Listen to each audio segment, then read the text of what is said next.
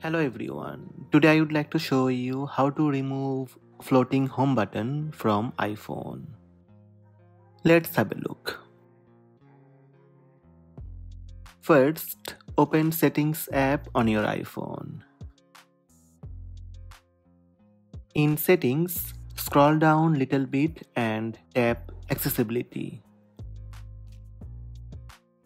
Under Physical and Mentor, tap Touch. Then tap Assistive Touch. To remove this floating button or assistive touch,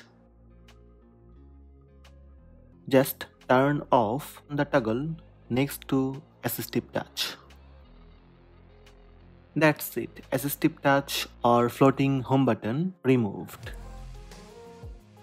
So these are the steps to remove floating home button from iPhone.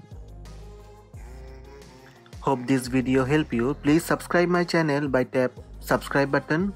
Also tap the bell icon to receive notifications about all new videos.